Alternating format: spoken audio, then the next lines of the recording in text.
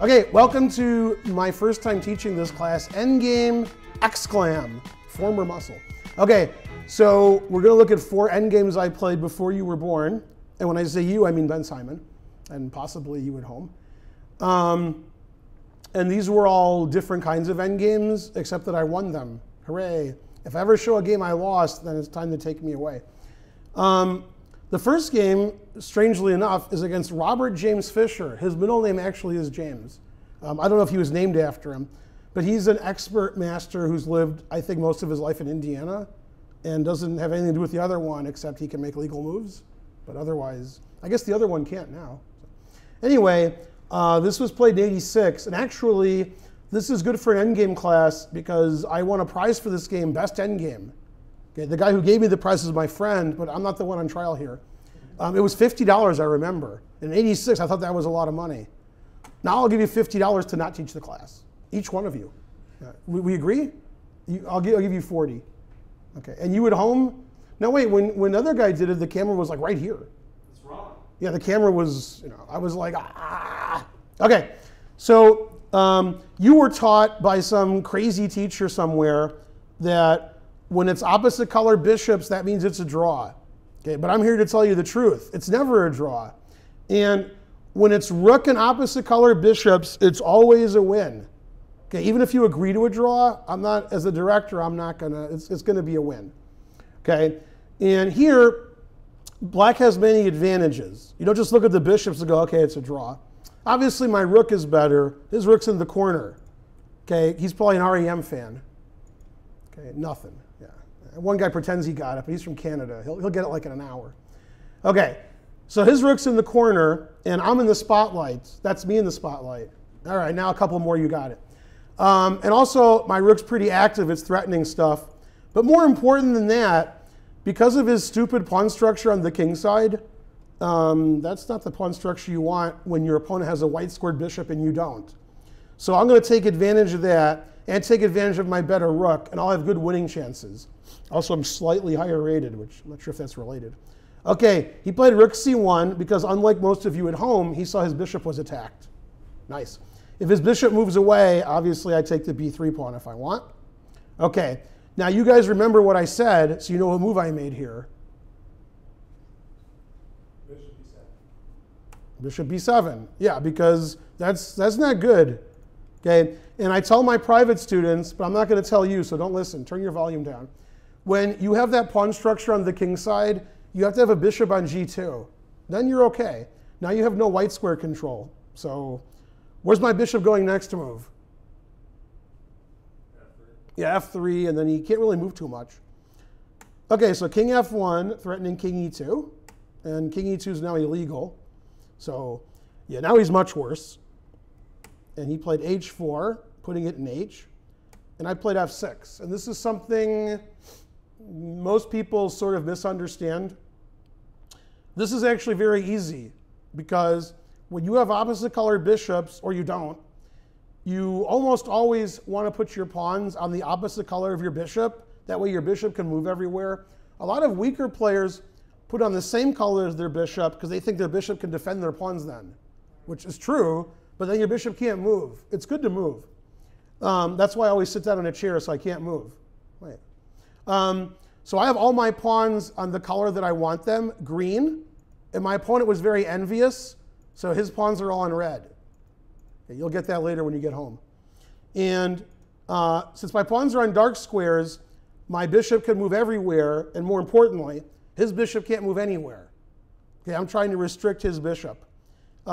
He's not doing a good job restricting my bishop. He's making it so my bishop can move anywhere. Okay, so my king can move up the board, and I always give the same lecture in endgames.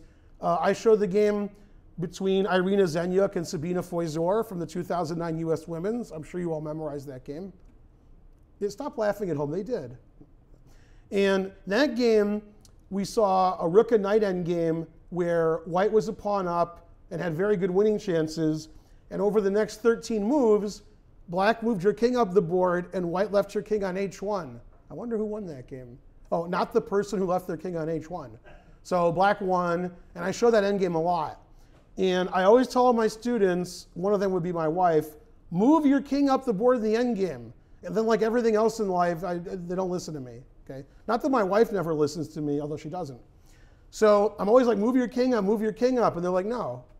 Okay, so when I play f6, not only am I restricting the bishop and putting the pawn in the right color, now my king can move up the board. I'm a grandmaster, so I can move there in one move. Might take you guys longer. Okay, my opponent played king g1, showing why his king f1 was brilliant. No, he just didn't know what to do, because my rook and bishop are dominating. Bishop to d5, attacking his pawn. Now this may surprise you at home and in the room. And it might even surprise Orlando, who doesn't know whether to push or pull. Okay? But in the end game, especially in this kind of end game, but in most kinds, there's one way to win. What's the most common way you would win an end game? Now, I'll give you a hint. I'll give you a hint you can understand. They're not going to understand it. In the first 3 rounds of Norway, which is ongoing, and for you at home, it ended a week ago. Is that right? Yeah. So the first 3 rounds of Norway, there were 13 draws and 2 wins. Okay, fighting tournament. And of the 2 wins, I'm sure you've all memorized those games. There was a game Anand-Kramnik, where Kramnik won with black. And I can't remember the other game because I can't remember anything. Nakamura beat Giri. I do remember. I was lucky. Both games were won for the same reason. And they're both won in the end game. What was that reason? It's the same as this one. You can guess. How do you win an end game? Do you have a mating attack by sacking 4 pieces? No. Somebody? Anybody? Wait, what'd you say? You might be right. I can't do that. He won't let me. I'm not playing your opponents. I'm playing this guy. This is Robert James Fischer. Come on, man. Anybody else? Taking your opponent's pawns is good, but why is that good? You make a queen. That's all you had to say. Okay, and when Kramnik was playing Anand, and Kramnik won, and when Nakamura played Giri, and Nakamura won, they both had passed A pawns. They must have learned from me. And they pushed their pawns really far, and their opponents resigned. They would have queened, but their opponent didn't want to see that. Okay, that's how you win an endgame, is you make a queen. If you don't make a queen, it's hard to win. And that's why when you're defending an endgame and you're worse, you try to trade all the pawns. Then if your opponent doesn't make a queen, what are they going to do? Like beat you up? Well, maybe. Not him. Okay, so for example, rook and bishop versus rook, in theory, is a draw. And you're up a whole bishop. So if somehow he could trade all the pawns up and give his bishop up, he would be drawing in theory, not in practice. Okay, so I played bishop d5 because I want to play bishop takes b3. He played the obvious move. I think there's only one obvious move. Yeah, he has to save his pawn, so he played b4.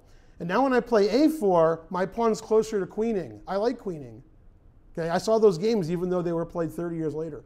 Okay, so now this pawn is very close to queening. If only I could get rid of this pawn. I'll do anything to get rid of that pawn. You don't want to know what I'll do to get rid of that pawn. Although that was 1986, so I probably shouldn't say that. Okay, so I played a4. My opponent's like, you're not doing nothing. He played b5. And he's keeping my pawn on here.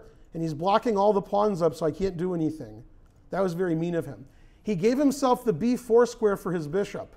Otherwise, his bishop couldn't move anywhere. Okay, I played h5. This is called fixing.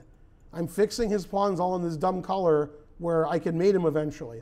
If his rook ever gets active somewhere, then he has to watch out for checkmate. But if he can move his pawns on the king side, he doesn't have to watch out. So h5, fixing his pawns on a bad color. Bishop b4, king f7, king f1. This guy's a genius. King f1, king g1, king f1. That's why he beat 20 grandmasters. Wait, that was the other guy. Never mind. Bishop f3, again, always repeat. King g1, rook b3, king h2, king e6, rook c3. Okay, so now I traded rooks and we drew? No. And if I trade rooks, which is not good, and then I win a pawn by force, although I can't. Maybe I can. Maybe king d5 does. Okay, but we're going to cheat because I like that. Okay, I'm just going to take this pawn. I'm not even going to try. Yeah. Now you can see it's not easy for black to win because it's impossible. Good reason. I have an extra pawn. It's useless. I can't get up. I can't do anything. Okay, so instead of trading rooks and drawing, instead of moving my rook away and losing my bishop, I just ignored his move. I play king d5. Okay, and the problem is, if he takes my rook with the drawn opposite colored bishop ending, this pawn's even closer to queening.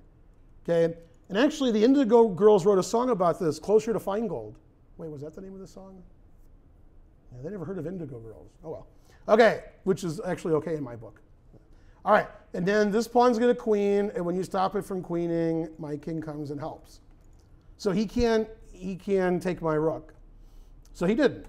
Robert James Fischer, come on. Played rook e3, and now I took his rook, right? Did I trick you? You're from Canada, did I trick you? Oh, sure. What about the Cuban? No? No? Okay, somebody beat him up. No? All right. All right, so rook e3. Now I mated him with rook here and rook here. Why didn't I do that?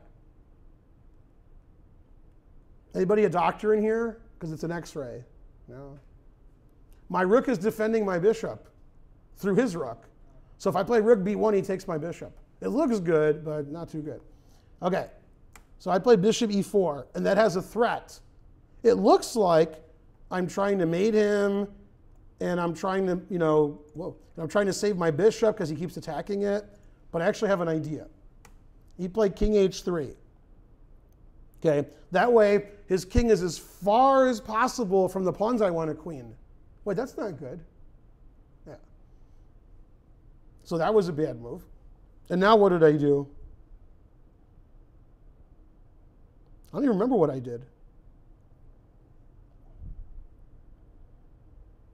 I did something. Anybody have a guess? I moved my king up. I got my bishop up. I got my rook up. Wish I could queen.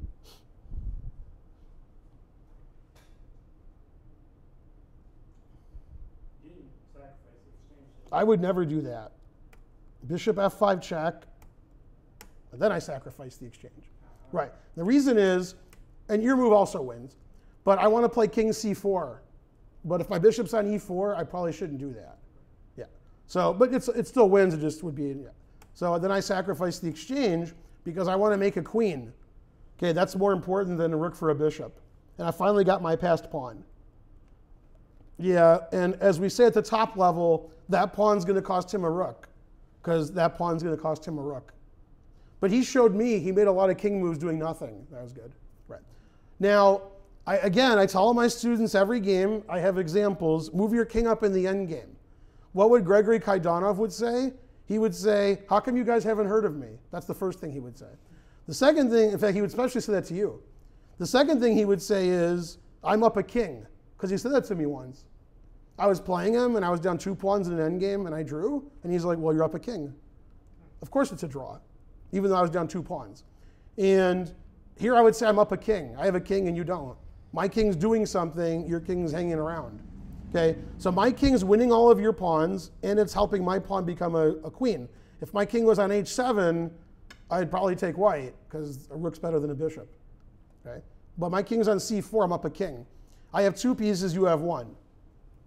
Okay, he played rook e7. Now I'm really surprised I played the next move. Because as a young player in '86, I would want to make a queen.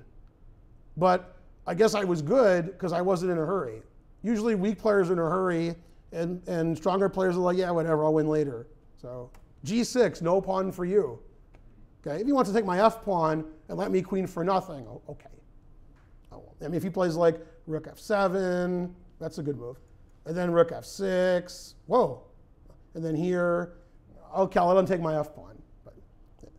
And for those of you who think you can win you can prevent me from queening, think again.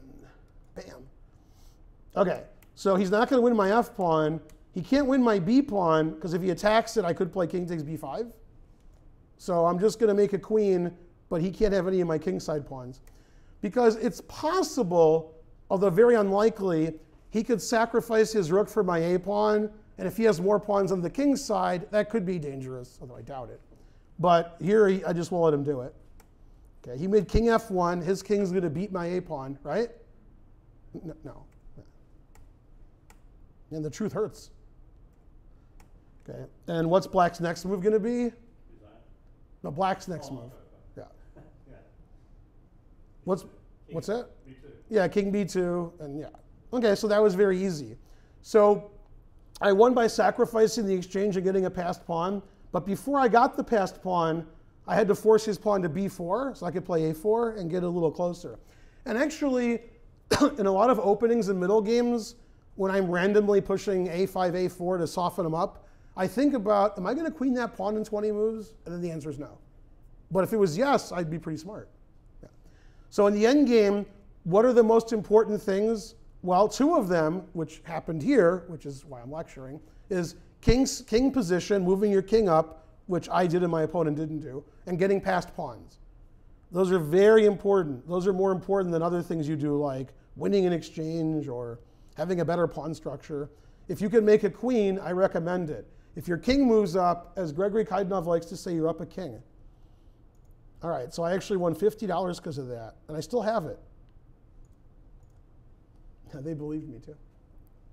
All right, this is one of my favorite games because, number one, my opponent was German. Yeah, that's the first thing. Number two, I was playing in the Netherlands, and the Dutch just love the Germans, like we all do. And it was the last round, and I was having a bad tournament as usual, and my opponent was having a great tournament. Okay, so he was getting paired up, and he needed a draw for his IM norm. And if I win, lose, or draw, it doesn't matter. I'm getting crushed every game.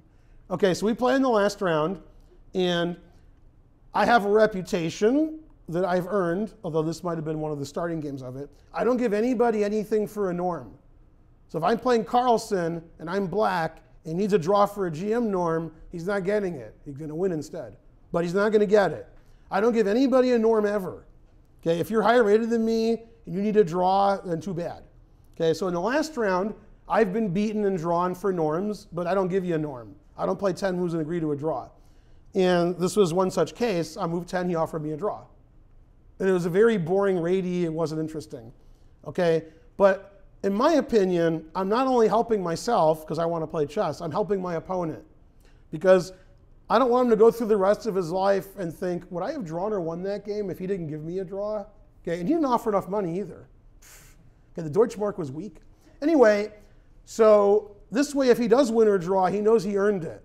Okay, and I have stories about myself where I could have played a quick draw in the last round and gotten a GM norm, but I wanted to earn my norm, so I lost. No, I mean, so I drew. Yeah, I did lose once too. That sucked.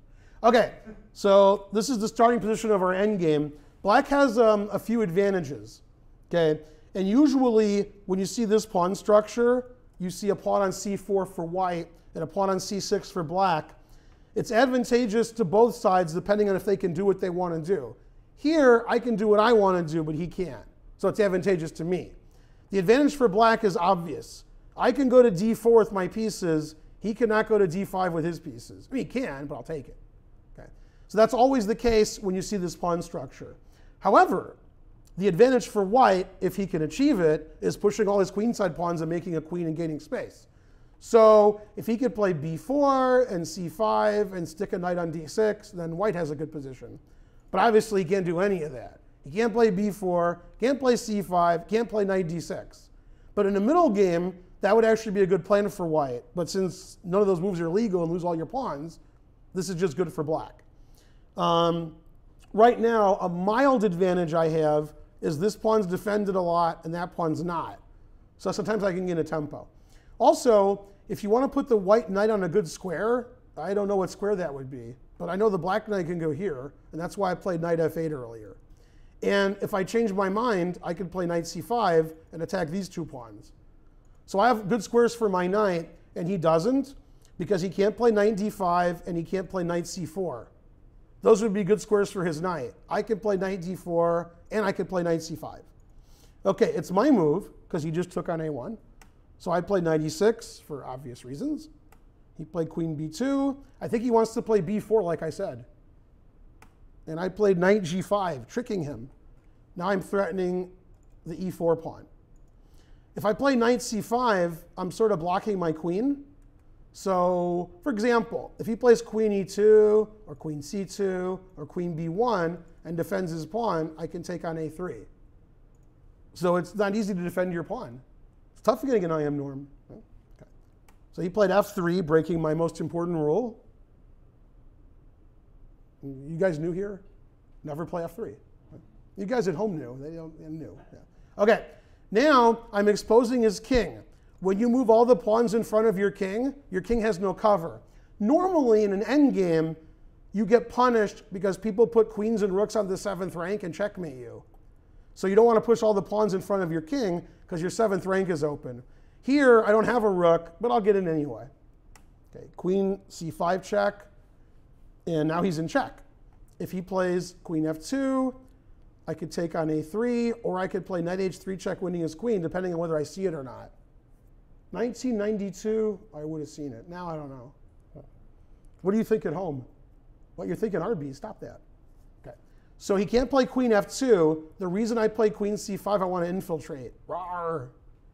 Okay, so he moved his king, and I went rawr. And he called the arbiter over and said, my opponent's going rawr.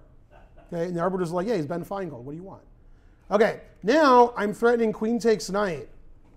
So he probably doesn't want to let me do that. He can't move his knight anywhere here. And if he moves his knight to c2, then he's hanging his f3 pawn. If he moves his queen and defends his knight, I can probably take on b3. So the truth hurts, right? So what did he do? The answer is I don't know. I don't remember what he did. It was 1992. Give me a break. Queen f2. All right, that's a move. Looks like I can take on b3. I hope I did. Yes. Okay, so I want a pawn. I don't see what he can do about it. I don't see any defense. So 2, take on b3. I'm threatening these 2 pawns, but that would give away this pawn. Luckily, I defended it with my queen.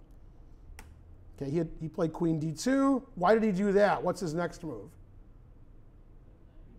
Yeah, he wants to come in and also infiltrate. And normally, if you can start checking, you have really good chances for perpetual. h6, now you have no chances for perpetual. Man, truth hurts. Queen d3, trading queens. Now, you were all taught, not by me, by somebody, I don't know, that when you're ahead material, you should trade. Okay, and that's why you guys have never beaten me.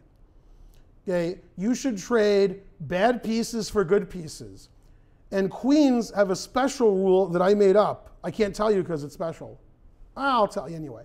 I'll tell you at home, but not them. They won't listen.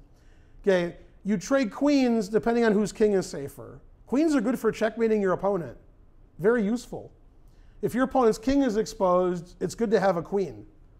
If your king is the safest king ever, you don't care if your opponent has a queen. Whose king is safer? Black's king is safer because my king has this nice, beautiful square on h7. His king is exposed on the whole rank. So I can check his king and it will. So my queen is better than his queen, and his queen's like blocking his knight, and I'm attacking his king. So I'm not going to trade queens. However, if I was a betting man, I would bet if I traded queens, I'm still winning. But I think I'm more winning by not trading queens. So I didn't. It would have been funny if I did. It was 25 years ago. I took queen. I forgot. No? I know I didn't. So. Okay, so I put him in check, and he played king f1. Always play king f1. And I took his pawn. I'm 2 pawns up. Yes. Okay. Now you might think, why did he do that? Why didn't he play king to g1 and defend his h-pawn? Well, then I check, and if he goes here, I have mate with advantage. And after king h1, let's see how smart the audience is. What's that? The fork. Knight f2 check wins. I wonder if queen f2 wins more. When you see a good move, look for a better one. I mean, I probably would have played that and not cared, but I wonder if this threatening queen g1 mate is better. Yeah. Anyway, it's not good for white. Okay, so he didn't do that. He played king f1, and I took. Now I'm 2 pawns ahead. Okay, he checked. I went to safety, and he took my pawn on b6. Now I'm 1 pawn ahead, and I played knight h3. And knight h3 doesn't have an immediate threat because he's defending, but it stops his queen from taking either one of my pawns. So I'm preventing his queen from doing anything because his queen has to stop queen f2 mate, and I'm still threatening g3. You can see whose king is safer now in case you didn't know before. Now you know. Okay, g4, stopping queen takes g3. Knight f4 with obvious threats. And I remember one of my students, I think it was today. Was it today? Was it yesterday? I think it was one of them. I was explaining that this is a very bad pawn structure because you can put something on f4 and it stays there forever. Man, a knight on f4, that's pretty good. I couldn't think of a better piece. That's the best piece I would want on f4. Here's a knight. Better than a queen. Okay, now I'm threatening everything. I wish I was threatening more, but okay, probably am. And he played queen f2, stopping my threats. Again, most of you would trade queens because you're up a pawn. Obviously, my queen's better than his. Check. King g1, h5. Okay, get rid of the defense of his king. He has to take because he can't lose a pawn. And I played queen e6. So I'm threatening this pawn, I'm threatening this pawn, and I'm threatening knight h3 check. That's a lot of pressure, isn't it? Okay, and that's why I played h5, so my queen could get it sort of everywhere. Knight h3 check's probably more important than the other threats. Remember I was telling you that my queen's better than his, and I had my pom-poms out and everything? And I was like, yes, queen. Actually, I didn't say it, but hasn't my knight been much better than his the whole game? His knight hasn't moved, has it? Terrible. My knight's on like the best square ever. Okay, he played queen c5, preventing knight h3 winning and preventing queen takes c4. And I played queen d7 because I want to play queen d2 or queen d1. He played king f1 defending his knight, and I checked him. King f1 actually loses material, but I can see why he didn't want me to come in here, because then he would lose immediately. Okay, queen check. And let's see who the tactical genius in the audience is. Could be Ben Simon. First time you ever called that, right? It would be. Yeah, how does black win immediately? I can't mate him, but I can take all of his pieces. And if you're taking notes, take all of your opponent's pieces. Although actually my lesson today with one of my students, I told him not to do that. True story. He said he stalemated all of his opponents. I said, don't take everything, just leave one thing left. I never realized that when I started this game from some position, his knight never moved. Wow. Yeah, that's not good. Oh, you check, get the knight, and then he takes 4th point. Yeah, then the audience agrees with you. Yeah. So I checked, he defended his knight, and I took it. Truth hurts. Yeah, and then he resigned rather than play this ending, where I'm pretty confident here. Because positional, my pawn's on c6. Okay, so he resigned after queen takes knight. So in that game, my king was safer, my queen was better than his queen, my knight was better than his knight. And he got no counterplay. Whenever he tried to check me, I played h6 and king h7, tucked my king away. And his king was open forever. He moved his h-pawn, his g-pawn, his f-pawn, and his e-pawn. So his king was a little suspicious. And you might think, it's an endgame, the king is fine. Well, unless I mate you. And you all like queens and knights better than queens and bishops, even though I don't, so there you go. That's for you guys. And no norm for him. The Germans bought me beer, and I'm not even kidding. I'm only kidding a little, but I'm not. Okay, and this guy was named Win, and he lost. Man, chess is hard. Maybe he's from Canada. Okay, so this is from an Exchange Kings Indian where my opponent played an inferior line and gave me the 2 bishops. Okay, and I never liked the 2 bishops until I got the Grandmaster title. Then bam, 2 bishops. I was like, yes. Okay, and here, white has 2 advantages. One we've talked about, one we haven't. Okay, white has the 2 bishops advantage. Okay, because I have 2 bishops and he doesn't. And when you have 2 bishops, as I've said in many lectures before, one of your bishops is the same color. We both have a white squared bishop. And my bishop has no counterpart, so that's the bishop that's going to annoy him. Okay, and I know about annoying. I've been married 3 times. Okay, the audience is like, yeah. Okay, so the truth hurts. Now, I have another advantage, and that is my king is doing something, and his king is at home where he doesn't do anything. So my king can walk up the board. And I have a third advantage, which we talked about last game. And last game was a disadvantage. Now it's an advantage. Yay. Which I didn't realize. Man, what a smart teacher. My pawn's on c4 and his pawn's on c6. In the last game, that was good for the pawn on c6. I could play knight d4. He couldn't play knight d5. Here, my pawn on c4 actually stops knight d5, and I control d4. And I don't have to play knight d5 because I don't have a knight. So I don't care about that. But what I do care about is pushing all of my pawns and making a queen. And if I'm going to push my queenside pawns and make a queen, I like this pawn structure because my pawn's on c4. So I can start pushing all of my pawns and making a queen. You might not believe me, but I did it. So you can believe me. All right, first of all, when I'm playing chess, I stop my opponent's counterplay. So what's the scariest move black can play here? It's not too scary, but it is the scariest. I guess you guys don't scare easy. You guys are like, I'm not scared of nothing.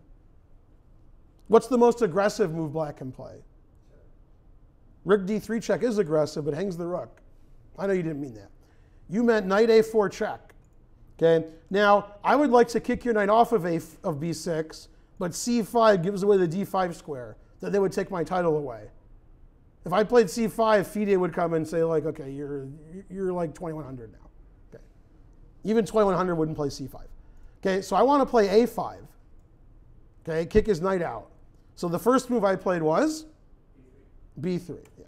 Now he can't play knight a4. My c4 pawn is protected again, and I can play a4, a5. And if you try to stop me by playing a5, I might take your knight. I might not, but I probably would. Okay, so b3 is the first move. He played f6, breaking my rule. Never play f6. a4, as advertised. Knight c8, because I'm going to play a5 anyway. And I did. So I have more space, and that pawn structure, which was bad for white the previous game, is now good for white. I'm getting space, and he's stopping moves I don't want to play. I don't want to play knight d5. I don't have a knight. a6. If he never plays a6, then his knight can't really do a lot of stuff because his pawn's hanging. So he's like, okay, a6, and my knight can do whatever I want. It's all blocked up. I'm going to draw. And I was like, quiet, we're playing. King b4. I told you to activate your king, but you didn't believe me. But I'm going to do it anyway. King f7, rook d1. Now, if I want to move my king up the board, I think I should get rid of his rook, because I might get mated or not be able to legally get through. So we did. Bishop e4. I saw my pawn was attacked. h4, gaining space. g4, gaining more space. King c5, as advertised. And now, I don't want to say I have a king and he doesn't, but my king's better than his. And my king is stopping his knight from moving. Okay, and also his bishop can't really move too many places. And I have more space on both sides of the board. So if a grandmaster was in the room here, they would be like, oh boy, better king, more space on both sides, 2 bishops. And I would be like, get a Kleenex and stop salivating. Okay, if you're a lower rated player, you're like, 3 against 3, 3 against 3, equal draw. Okay, the stronger you are at chess, the more you like white's position. Okay, so like Magnus Carlsen, Vladimir Kramnik, this is what they dream about. I don't know what you guys dream about, this is what they dream about. Okay, and if they were in the room now, they would be like, well, if I was black, I'd resign. But white has every advantage you could have. 2 bishops, better king, more space on both sides of the board, and the knight on c8 can't move. Bishop on b1 can't really move too much either. And then Kramnik would say something like, you have the dark squares, and I'm like, what? Okay. Okay, so bishop d3, he did move his bishop, and I attacked it. Bishop f4, bishop c2. Yeah, his bishop's not the best. b4, b5. The problem with this position is, if pawns get traded, it's very difficult to defend b7. So if my king gets there or my bishop gets there, I'm going to queen my a pawn. Man, I like queening my a pawn. Yeah, I like that. Okay, so takes, and bishop e4. I don't care about this pawn. I care about this pawn. Okay, it's very difficult to defend this pawn here. And once that pawn is gone, my king and bishops and a pawn are going to win the game. Now again, as I said in the last and the first position we did, the fewer pawns that are on the board, the more likely it's a draw. Unfortunately for him, I have 2 bishops. I know how to mate with 2 bishops. If I had 2 knights, and he got all my pawns off the board by sacking all of his pieces, I would have 2 knights and I wouldn't win. Okay, as in the game, it's Karpov-Korshunov, if it was 78 or 81. I think it was 78.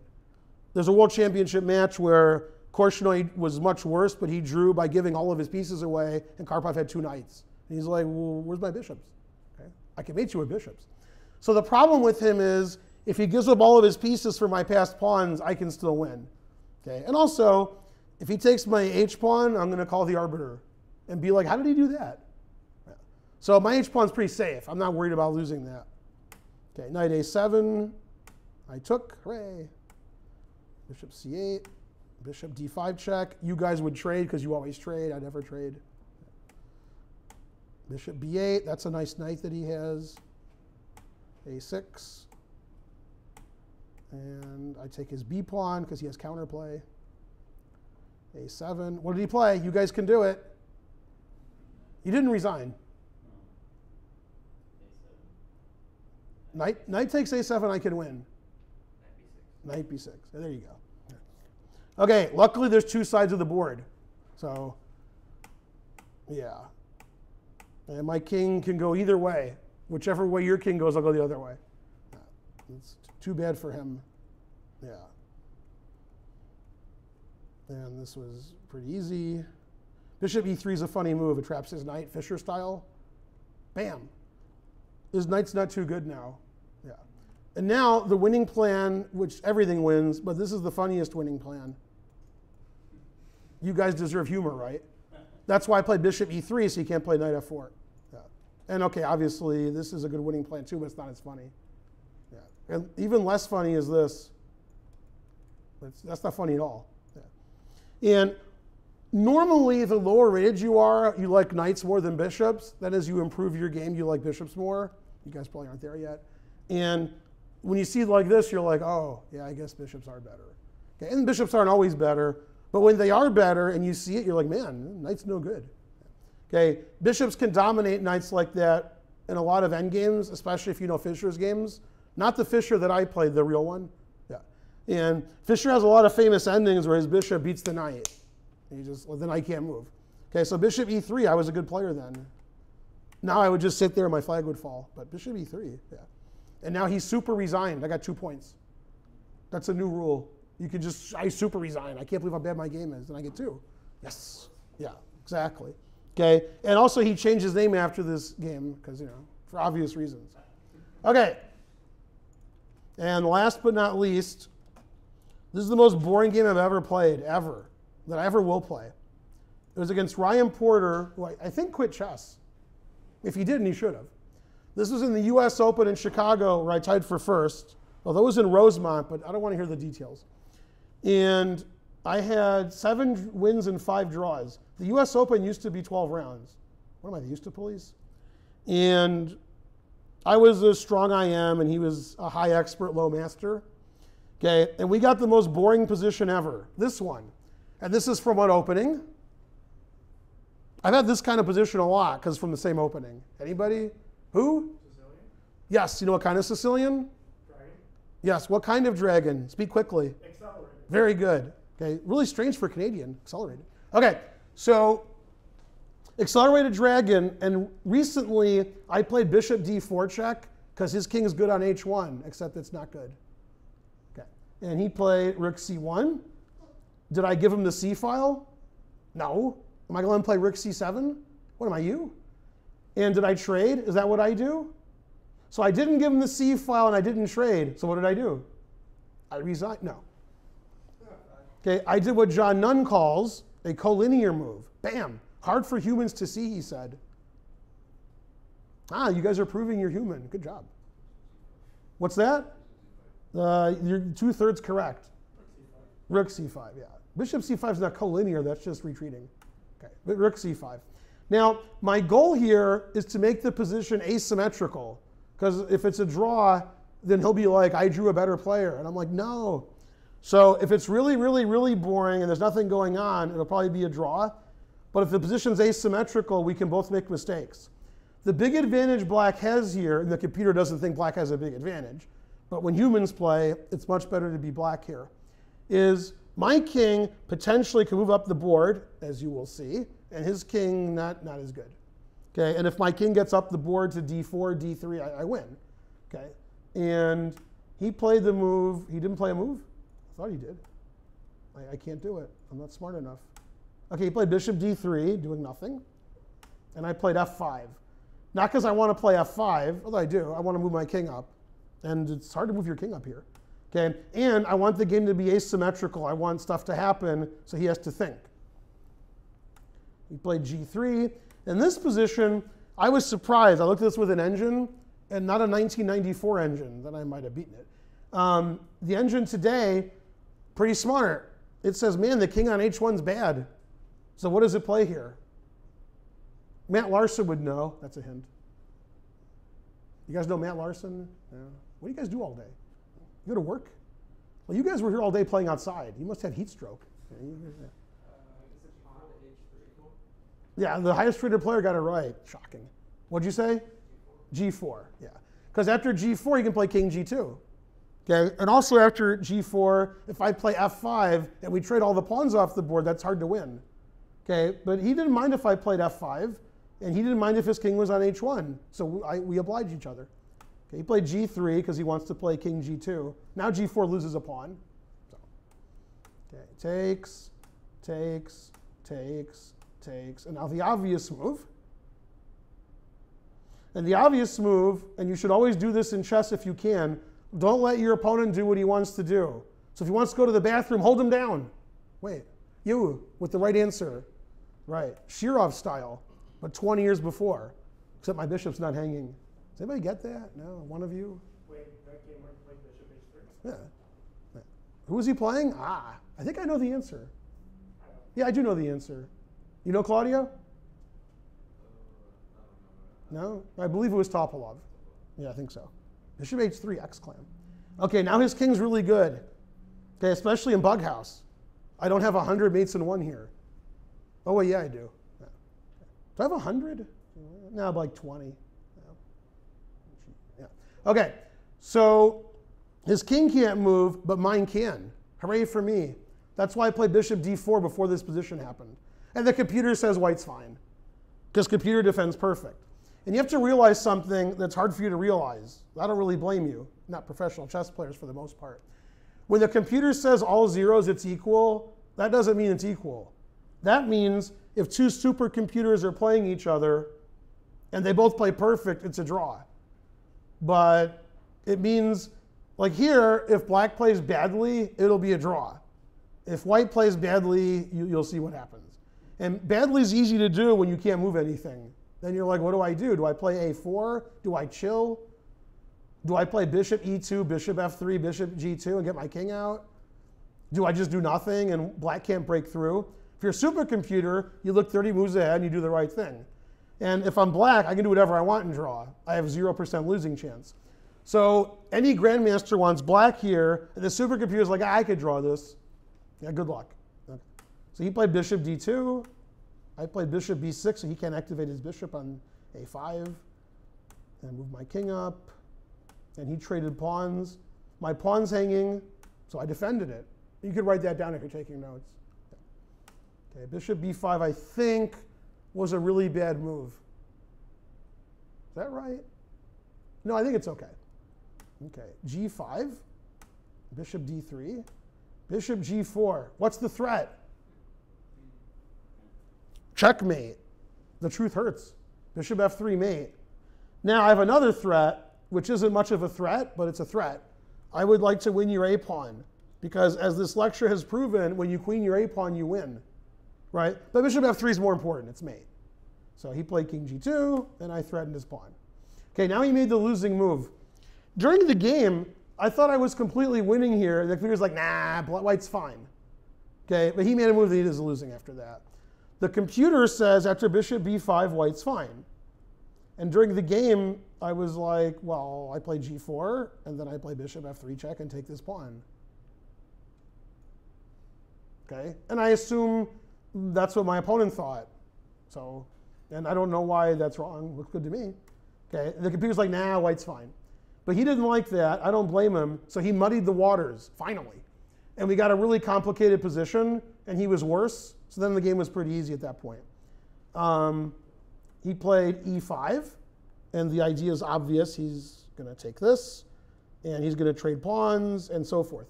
Naturally, if it's somehow he can take all of my pawns and sacrifice a bishop, it would be 2 bishops against 1 bishop. You don't win that.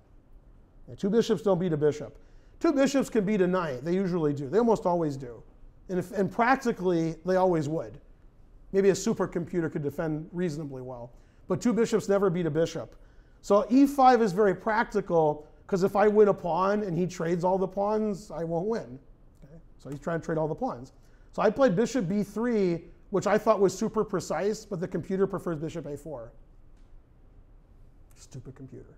Okay. And he took, and I took, and he got on a check, and I checked him again, and I took, and he played bishop c2 because he didn't want to lose his a pawn. I agree.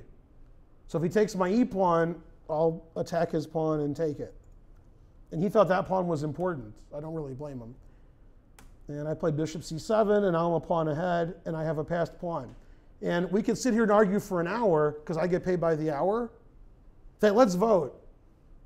I'm guessing 50-50. If there's an odd number, I still guess 50-50. Okay, and then we'll have Mike Pence break the tie.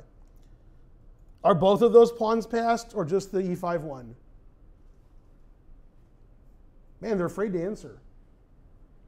Ben Simon, you're important. What do you think? He's like, oh, God, I don't know. I was taught as a child, if a pawn can't be stopped by another pawn that's passed, and they meant your opponent, here you could argue that your pawn stops your pawn. Okay, so I would say it's 2 passed pawns, but I don't know. Okay, and since I'm playing it, I have 2 passed pawns. If I was white, I would say 1. No, I'm kidding. Am I kidding? Okay, so I have at least 1 passed pawn, and my opponent's king is very suspicious. He's not active in the center. He's not active anywhere. And his king is defending both of these pawns. So if he starts moving his king around, he's going to lose more pawns. But keeping your king on h3 the whole game isn't the best. Okay, king g3, walking into check. King f2, my e pawn's hanging. I took the g pawn. And I played bishop d7 because I want to take the a pawn. And he defended it. And I played g4. Some of you are confused. Why aren't I taking this pawn? Do you know why? Yeah, because this pawn, yeah, right. Yeah, that pawn's important. So I fix his pawn so it can't move. But it only can't move if you know the en passant rule. If you don't know it, it can move. So if you play h4, I could take it. The computer will actually let me. It's amazing. Computer's smart. Although it could be bishop h2 is stronger. Okay, but I would take it. Okay, so I'm fixing his pawn on a bad square, and I'm fixing a hole where the rain gets in. All right, can I say that and not get sued? Now you can delete it. Okay, so king g2 defending his pawn, bishop check. His king's just great, and king e6. So I'm up a pawn. My pawn is further advanced than his pawn. This is a passed pawn, and my king's better than his. So I got a lot of advantages. The disadvantage is, if he sacrifices a bishop for my pawns, I don't win. The fewer pawns you have, you got to watch it. And you have to think about that. If you're like, well, he won't take a pawn, I win a piece. If you don't have any pawns left, then that's exactly what they'll do. But I have enough pawns. Okay, bishop e1, king d5. Amazing, I'm moving my king up. Wow. Defended my pawn, moved my king up. And the truth hurts. And as Kaidenov would say, I have a king and you don't. Okay, and now I have a plan everybody can understand. Yeah, good plan. Okay. And he understood it well, so what did he do? Yeah, he resigned. But I like the end of this game. It reminds me of the Zenyuk game that I lecture on a lot. Look at my king and look at his king. And he did move his king a lot, like my first opponent, Fischer, but he kept it like on his side of the board, sort of in the corner. And I moved my king up the board. Okay, and obviously there were reasons why that happened, but you always want to move your king up the board because then you have a king. And if your opponent mates you, I didn't tell you nothing. Leave me alone. It wasn't my fault. Okay, it's funny. I was playing Judith Polgar in 1988 or 89. I'll never know. I think it was 88, but I'm not sure. Actually, I think it was 89 now. It was in Belgium where I was living, and she was, I don't know, 13, so she was better than me.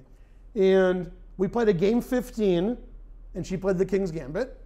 And there's no score of this game. It was 15 minutes. We didn't keep score. So. And she was better the whole game. And we got to a double rook ending. And she moved her king up because you move your king up in the endgame. And then I mated her. She missed mate and won, so I played mate. And there was a huge crowd. You think they're rooting for me or her? I'll give you a hint. It wasn't me. So when I mated her, man, they all walked away grumbling. And they're furious, right? And she was like, yeah, okay, you get mated sometimes. So when you walk your king up the board, you might get mated, but not here because my opponent has no pieces. Yeah. But usually in an endgame, walking your king up is a good idea. If your opponent has queens and rooks, I didn't say nothing.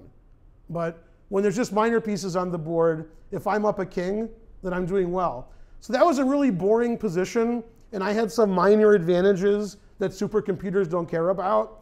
But when you're playing a human, if they let your king get active, if they get their pawns attacked, if their king is trapped, it's hard to play. And my king was never trapped. I was just walking up the board. And he was trying to figure out what to do, and eventually he cracked. According to the engine, he could have defended better. But when you lose, you could always defend better. Right, Ben Simon? Like, Ben Simon could film better, but he doesn't. He's like, you know, call me up. Can I take the day off? And I'm like, never.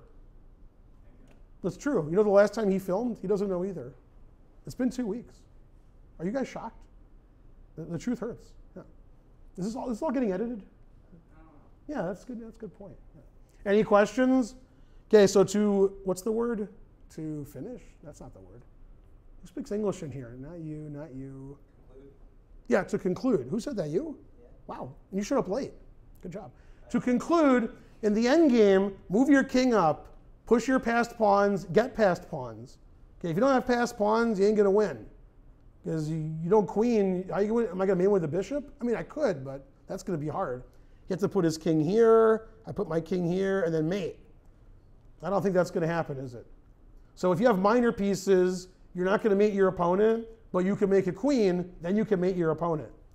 So you need passed pawns in the ending, you need an active king, and then you can win. In the opening, don't move your king up the board unless you're playing me. Then, yeah, okay. All right, and then my favorite conclusion, you guys can do it. Man, what a class. Yeah, class is dismissed. Even at home they did it. Yeah. All right.